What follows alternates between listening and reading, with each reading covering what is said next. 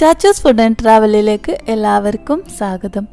ഇന്ന് ഞാൻ വന്നിരിക്കുന്നത് ഒരു ഇഫ്താർ സ്നാക്ക് അല്ലെങ്കിൽ ഫംഗ്ഷൻസിലൊക്കെ ഒരു സ്റ്റാർട്ടറായിട്ട് യൂസ് ചെയ്യാൻ പറ്റിയിട്ടുള്ള ഒരു സ്നാക്ക് റെസിപ്പിയുമായിട്ടാണ്.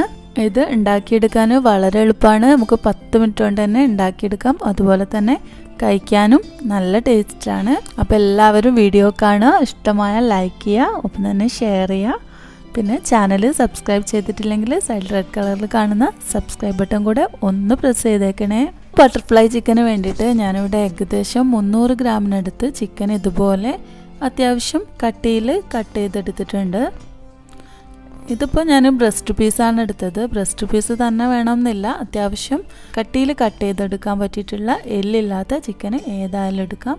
ഇനി നമുക്കിതൊന്ന് മാരിനേറ്റ് ചെയ്ത് വെക്കാം. അതിന് വേണ്ടിയിട്ട് 1.5 ടീസ്പൂൺ മുളക് പൊടി, 1/4 ടീസ്പൂൺ മഞ്ഞൾപ്പൊടി, പിന്നെ ഇഞ്ചിയും വെളുത്തുള്ളിയും ജീരകം കൂടെ പേസ്റ്റ് ആക്കിയത് 1.5 ടീസ്പൂൺ, 1/4 ടീസ്പൂൺ വിനെഗർ അല്ലെങ്കിൽ lemon juice, 1.5 teaspoon soya sauce, 2 teaspoon കോൺഫ്ലോറും ആവശ്യത്തിനുള്ള ഉപ്പും കൂടെ ചേർത്തിട്ട് നന്നായിട്ടൊന്ന് മിക്സ് ചെയ്തെടുക്കാം.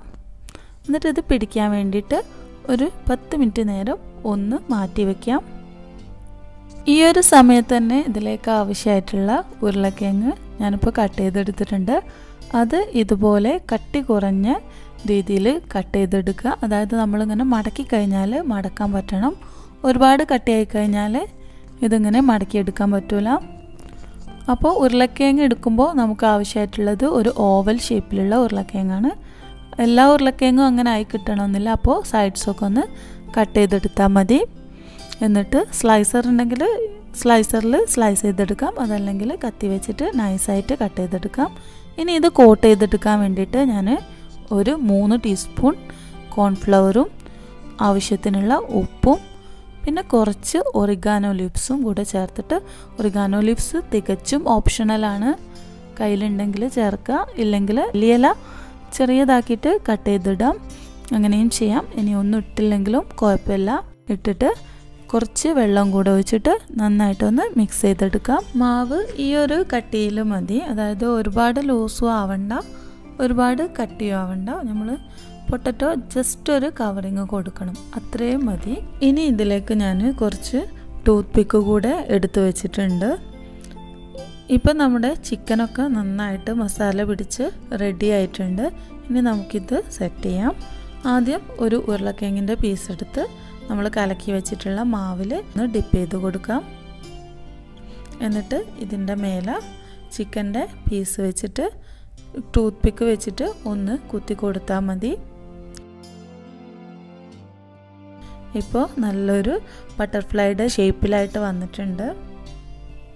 ഇത് ശരിക്കും കാണാനും നല്ല ഭംഗിയാണ്, അതുപോലെ തന്നെ കഴിക്കാനും നല്ല ടേസ്റ്റാണ് കേട്ടോ. ഇതുപോലെ നമുക്ക് എല്ലാം ആക്കിയെടുക്കാം. ഇനി നമുക്കിത് ഒന്ന് ഫ്രൈ ചെയ്തെടുക്കാം. അപ്പോൾ ഞാൻ ഇപ്പോൾ ചട്ടി വെച്ചിട്ട് എണ്ണ നന്നായിട്ട് ചൂടായിട്ട് വന്നിട്ടുണ്ട്. ഇതിലേക്ക് നമുക്ക് ഓരോന്നായിട്ട് ഇട്ട് കൊടുക്കാം. അപ്പോൾ ഇത് മുങ്ങി നിൽക്കാനുള്ള ആ ഒരു ലെവലിൽ എണ്ണയുള്ളതാണ് നല്ലത്.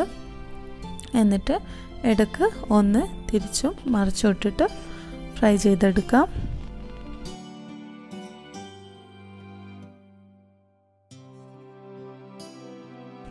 ഇപ്പോൾ നമ്മൾ ബട്ടർഫ്ലൈ ചിക്കന് ഇവിടെ റെഡി ആയിട്ടുണ്ട്. ഇനി നമുക്കിതൊരു പ്ലേറ്റിലേക്ക് മാറ്റാം. അപ്പോൾ നമ്മൾ ഇങ്ങനെ ഫ്രൈ ചെയ്തെടുത്താൽ നമ്മുടെ മസാലയൊക്കെ ഉരുളക്കിഴങ്ങിൻ്റെ മേലെ പറ്റിയിട്ട് ഈ ഒരു കളർ ചേഞ്ച് എന്തായാലും ഉണ്ടാവും. അതുകൊണ്ട് തന്നെ ഞാൻ അധികവും ചെയ്തെടുത്തിട്ടുള്ളത് ഇങ്ങനെയാണ്. ആദ്യം ഉരുളക്കിഴങ്ങ് നമ്മുടെ ആ ഒരു കലക്കി വെച്ചിട്ടുള്ള മസാലയിൽ ഒന്ന് ഡിപ്പ് ചെയ്തിട്ട് ഫ്രൈ ചെയ്തെടുത്തു. ഒരുപാട് ഡ്രൈ ആക്കിയിട്ട് ഫ്രൈ ചെയ്തെടുത്തിട്ടില്ല, അത്യാവശ്യം ഒന്ന് ഫ്രൈ ചെയ്തെടുത്തിട്ടേ ഉള്ളൂ. എന്നിട്ട് ചിക്കന് കൂടെ ഫ്രൈ ചെയ്തെടുത്തു.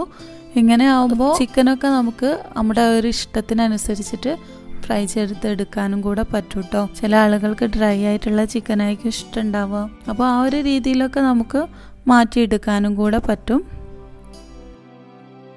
അപ്പോൾ നമ്മുടെ ചിക്കനൊക്കെ അത്യാവശ്യം ഫ്രൈ ആയിട്ട് വന്നിട്ടുണ്ട്. ഇനി നമുക്കിത് എണ്ണയിൽ നിന്നും കോരാം.